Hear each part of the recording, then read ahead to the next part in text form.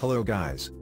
Have you enabled your Facebook pin to keep your chat history safe and secure but now looking at how to remove it? Well, don't worry, as this video guide will help you how to disable the Messenger chat history pin easily. So let's go ahead. But before going to the fixes, don't forget to like, subscribe and click the bell icon to get the latest notifications. First, launch Messenger on your phone.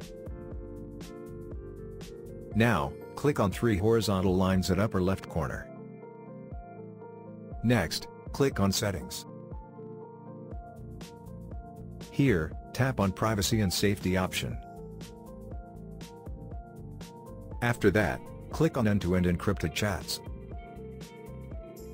Then, tap on Message Storage. Here, click on Turn off Secure Storage, or if you want to delete everything and turn off, then select Delete and turn off Secure Storage. After this, enter your PIN, tap on Continue and Secure Storage will be turned off.